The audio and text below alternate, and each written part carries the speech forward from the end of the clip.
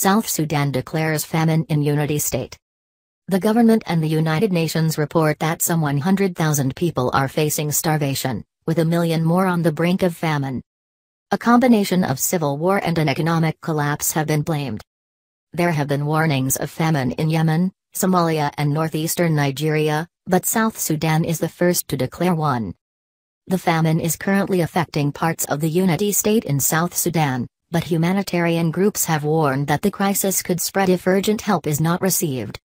Aid agencies, including the UN World Food Programme, WFP, and the Children's Fund UNICEF, said that 4.9 million people, more than 40% of South Sudan's population, are in urgent need of food. Food shortages can lead to large numbers of people lacking nutrition, but only rarely do they amount to famine, according to UN humanitarian criteria. Long periods of drought and other problems reducing the supply of food do not necessarily result in a famine. A famine is declared only when certain measures of mortality, malnutrition and hunger are met. They are. At least 20% of households in an area face extreme food shortages with a limited ability to cope.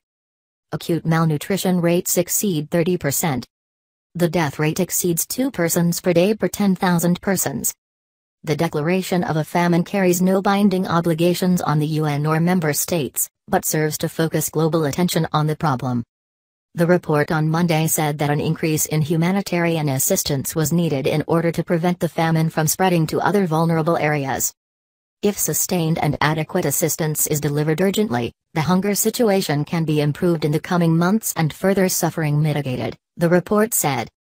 Head of the WFP in South Sudan, Joyce Luma, said that the famine was man-made after 3 years of conflict across the country stifled crop production and hit farmers and rural livelihoods.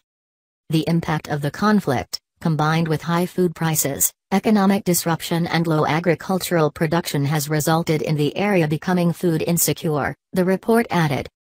South Sudan also experienced a famine in 1998, during the War for Independence from Sudan. Last week, the WFP warned that more than 20 million people may face starvation in a series of famines over the next 6 months. The WFP's chief economist, Arif Hussain, said a combination of wars and drought meant that for the first time in recent years, aid workers were now talking about 4 simultaneous famines in separate parts of the world. He added that despite record levels of international humanitarian aid distribution, there was not enough to look after all the people in need.